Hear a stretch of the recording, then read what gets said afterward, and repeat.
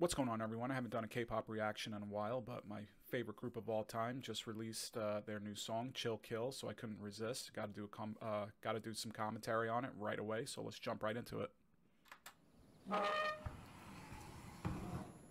Family photo with the guy blurred out. Screen, please. Thank you. I can see them living in this house. I can picture it. Solgi and baseball tees, the ultimate combo.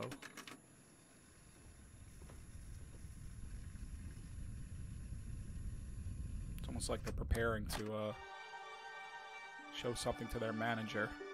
What's this song about? It's that person blacked out in the background, getting their head cut off.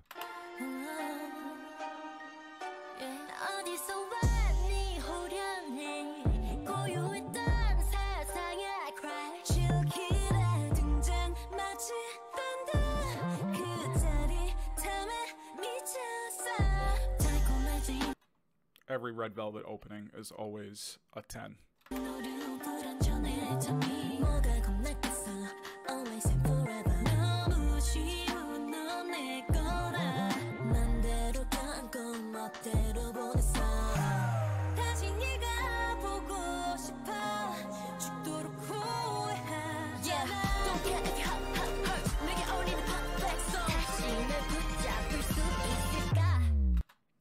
They always have that part in their songs where it starts off very moody and R&B and dark, and then it goes bat bat bat bat bat bat, like it gets very upbeat right before the chorus. I just wish they would stay on one vibe for once. Don't think about tomorrow.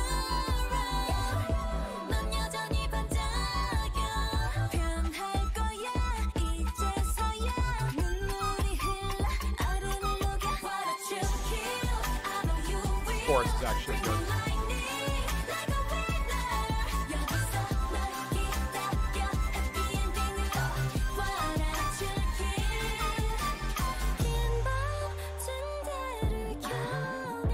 Now back to it.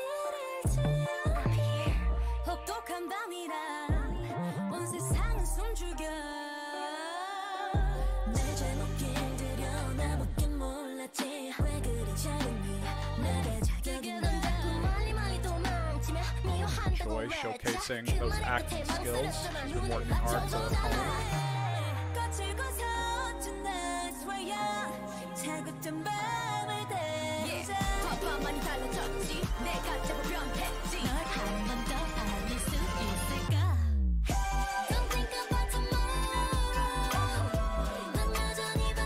Teaching the choreography slowly.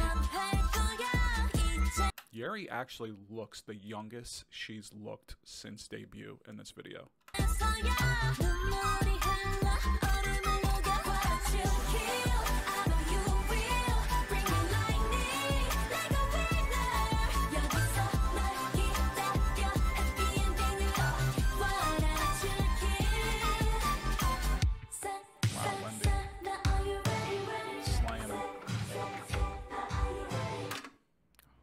Of course, as with any modern video put out by a big girl group, you have to have some movie type scene in it.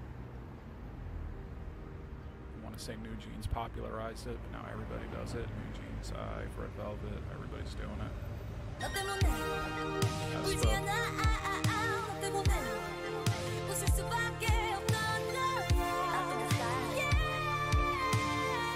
to light this place on fire.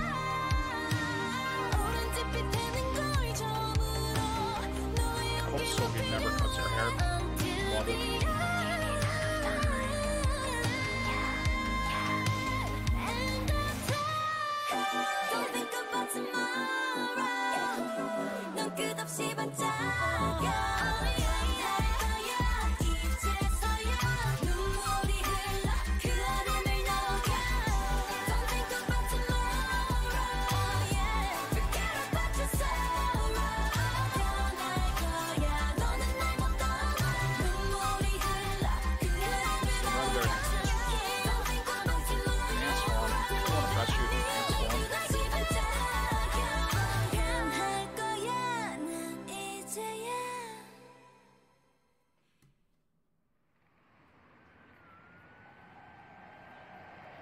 Everyone's doing this old school vibe.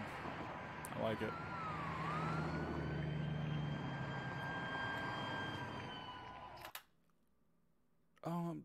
It's a good song. You know, my initial thoughts on it are pretty positive.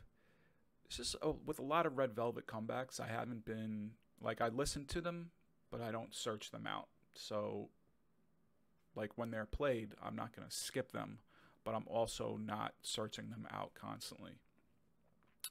Uh, like 4 minutes and 29 seconds for a song is a lot by today's standards.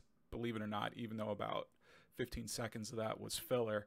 And there really isn't much to the song, which is kind of odd for a Red Velvet song. I really thought it was going to kind of go all over the place on my first on that first chorus after that first chorus popped off, but it kind of stayed in its lane, which I like, which I think Red Velvet needs to do more of, you know, because Red Velvet was the experimental group of, you know, doing these upbeat pop songs, and then also doing these R&B very moody tracks.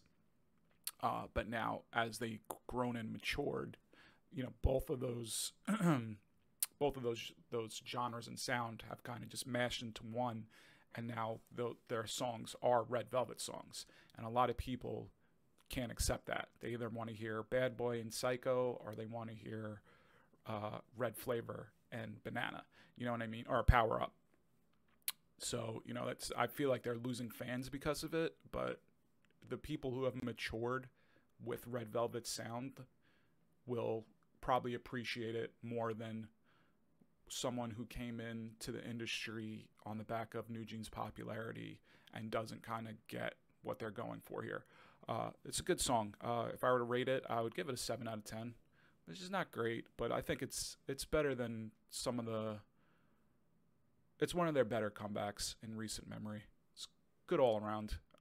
You know, I'm going to have to listen to it a few more times, but overall, I have a positive feeling from it. I haven't listened to the whole album yet. Everyone from Red Velvet says Underwater is the track that needs to be listened to. Anyway, that's all I got for today. Please like, subscribe, comment if you think I was wrong, or if you want to see me react to any other K-pop content out there. Thank you.